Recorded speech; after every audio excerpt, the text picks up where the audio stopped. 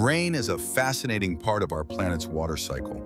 It all starts with evaporation, where water from oceans, lakes, and rivers turns into vapor and rises into the atmosphere. As it cools, it condenses into tiny droplets, forming clouds. Did you know that a single cumulus cloud can weigh over 1,000,000 pounds? When these droplets combine and grow heavy enough, they fall as rain. Thunderstorms occur when warm, moist air rises rapidly, creating powerful updrafts. This can lead to lightning, which is actually hotter than the surface of the sun.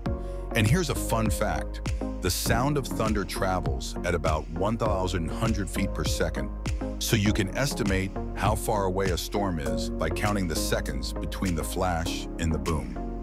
Rain not only nourishes our plants and fills our rivers, but it also plays a crucial role in regulating our climate. So next time you see rain, remember the incredible science happening above your head.